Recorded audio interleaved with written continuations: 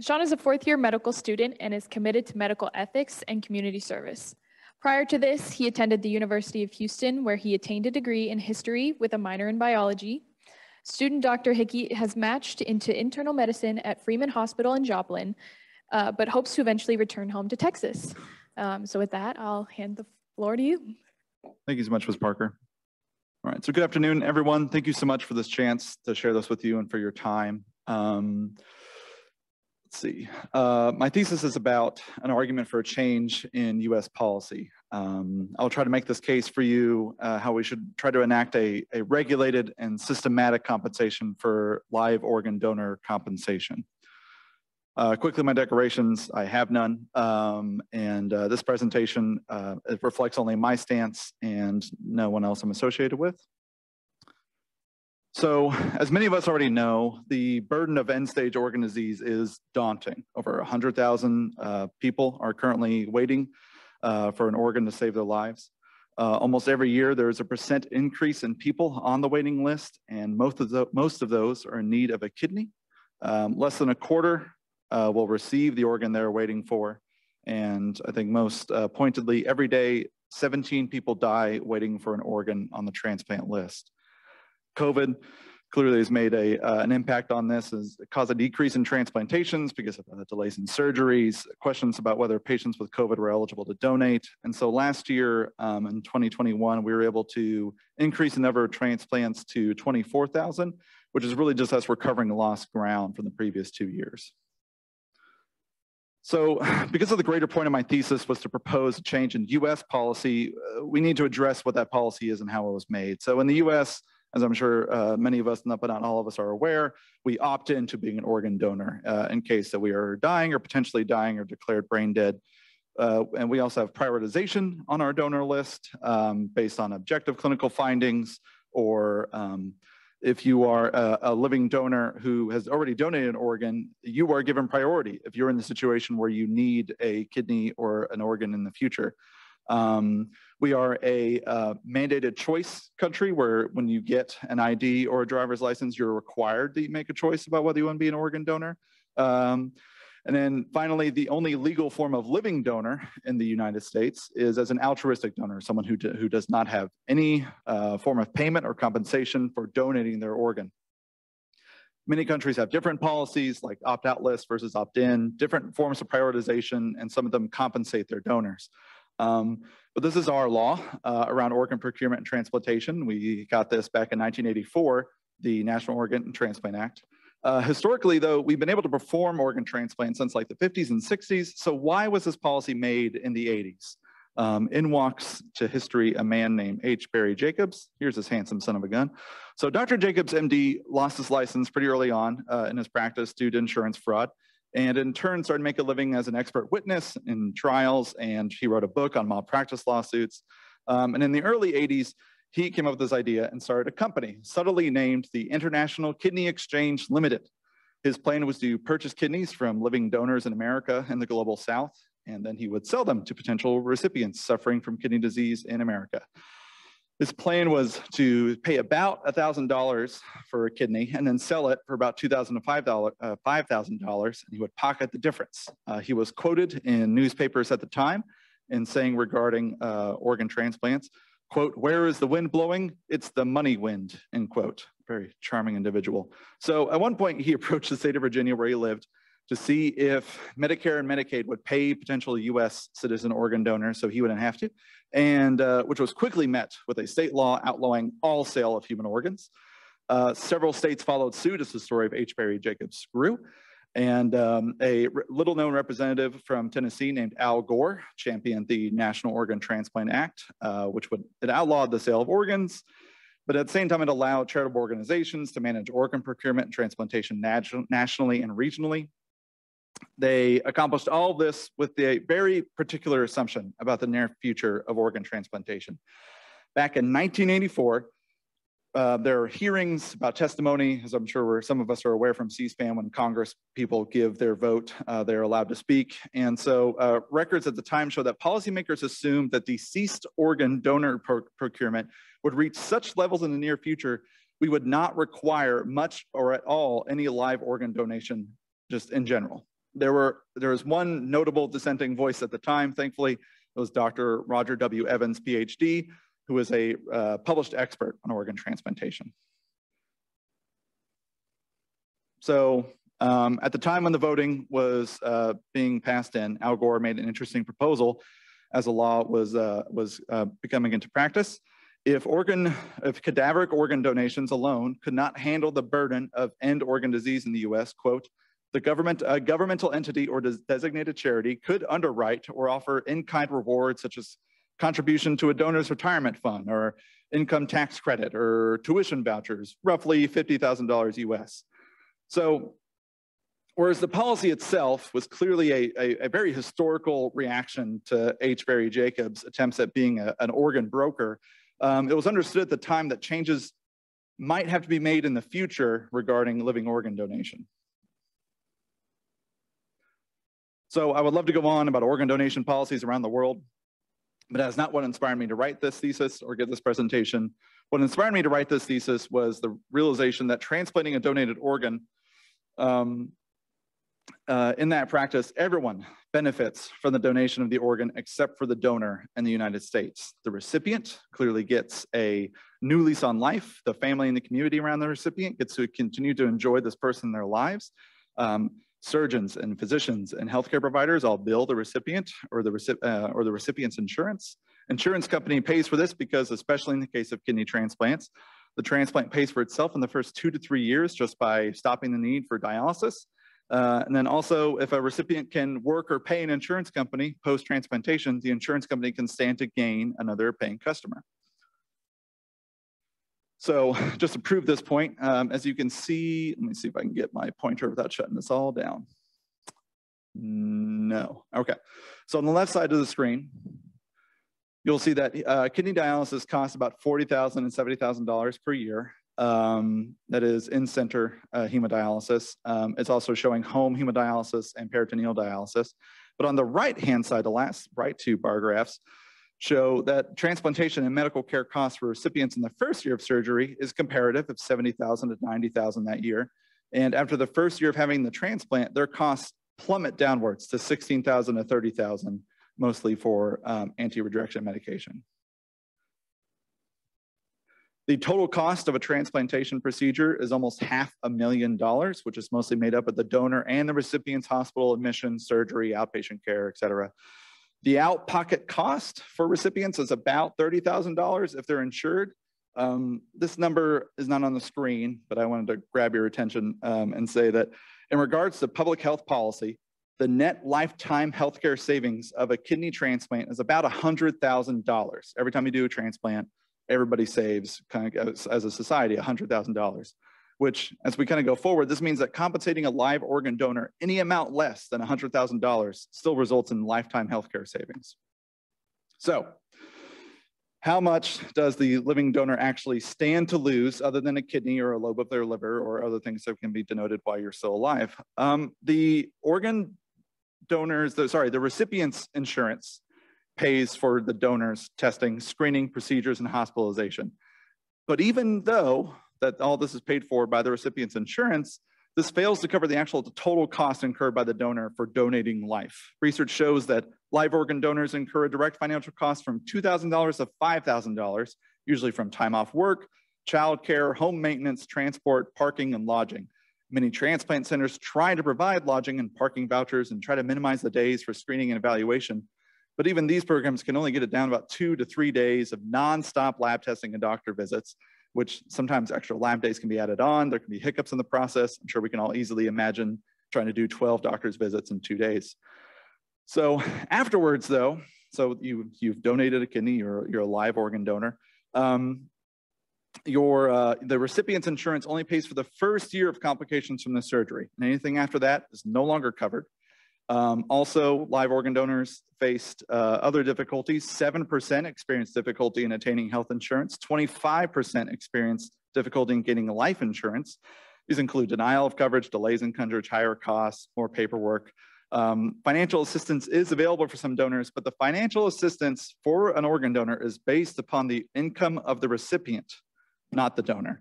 And this is also based on a poverty line. So many donors do not even bother trying to get assistance. So finally, as we all agree that there's, to financially support donors more, how much money is in the organ procurement and transplant industry anyway? To put it bluntly, global estimates are about shy of $90 billion. For our national scope, I took a look at organ procurement organizations in our country and was able to find records for 36 out of 57 of them. To look at those tax records, it shows that they have a total revenue of $2.2 billion.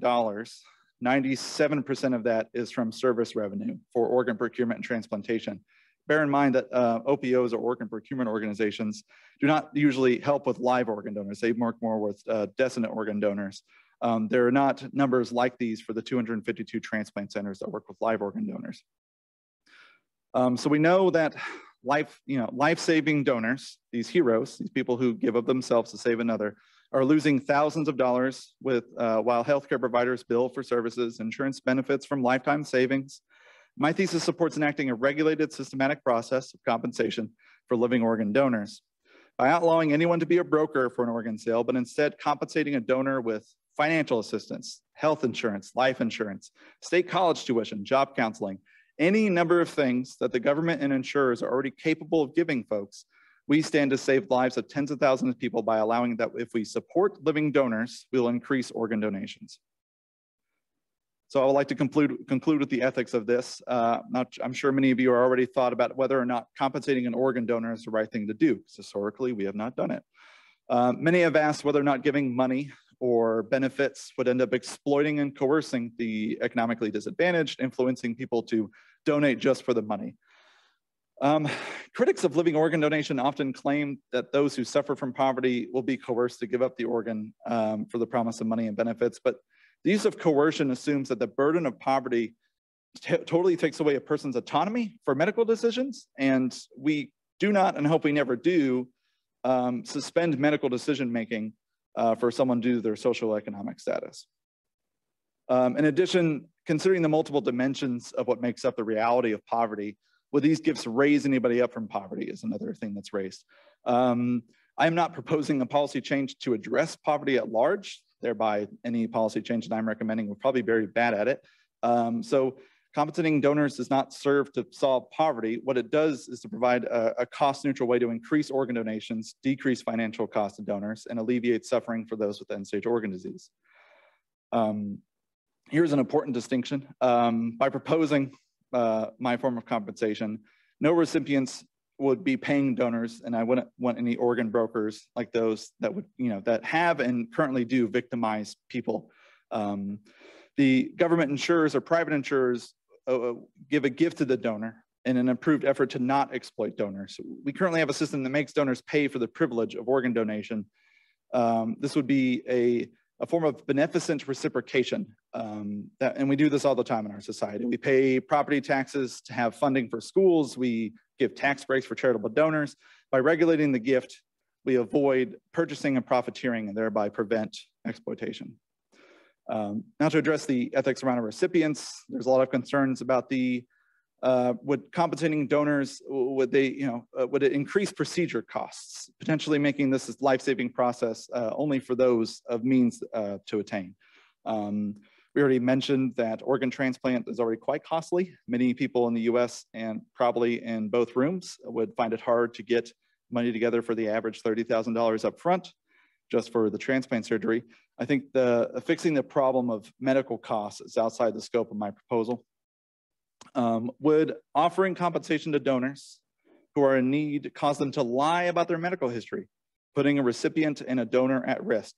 So currently, donors undergo what I talked about, that grueling screening and exam process, but the majority of folks actually do not make it to be living donors when you start this process. It's usually because of comorbidities or risk of comorbidities in the future based off your family history and labs that they already collected. There are infectious disease lab tests right up until the surgery happens, as mandated by the people who do these things.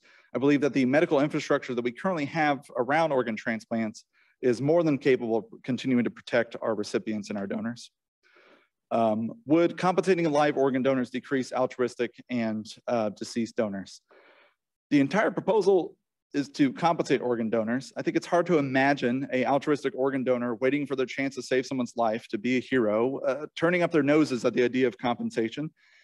Regarding deceased organ donation, I do not see how this would take place. Right now, if everybody in the country were to make themselves an organ donor, we still would have an organ transplant list. We are attempting to change this policy to increase organ donation and support donors as soon as possible. The number of deceased donors that we are able to procure from is increasing, but only by a little more than a percentage point each year.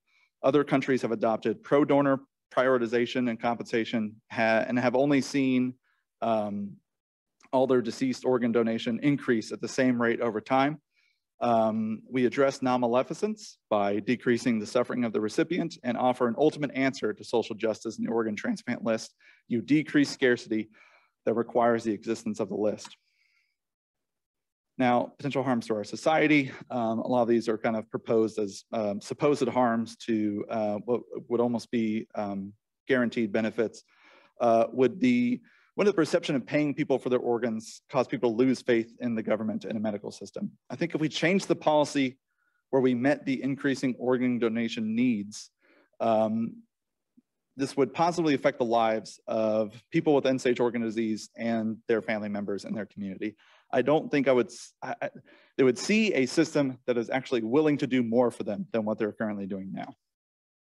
Finally, I think most people feel that when we talk about compensating organ donors is how it looks, how it makes you feel, what it symbolizes.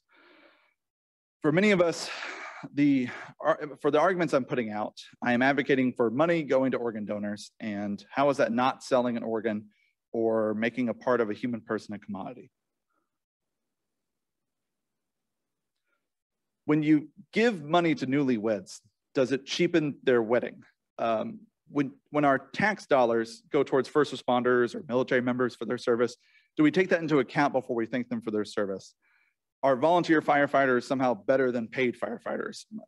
My proposal is for regulated systematic compensation for live organ donors is to thank donors for their heroism and their sacrifice. They don't have to take it, but currently our society shows them that they aren't worth more than celebrating by words and thoughts alone. My proposal is to change that, to have a symbol that shows that we truly value their heroic act of giving a piece of themselves to another person. Thank you all very much for your time. Okay, Sean, you've given us a lot to think about, and I think we have time for a couple of questions, but I can just, let's be careful not to ask questions that will take 3 or 4 hours to discuss. I'll do my best. Okay. Hey there, Sean. I think this certainly could take hours to discuss, but I'll try and keep it brief. Interesting topic, certainly with a lot of stakeholders involved. I'm wondering if in your research you came across an international country as similar to the US as possible who's made such a policy change, and wondering if you could use that to study some of the potential ramifications that you outlined. So there are a few that directly compensate donors. I believe I think Singapore does live organ donor compensation that is directly tied to the costs associated with the donation.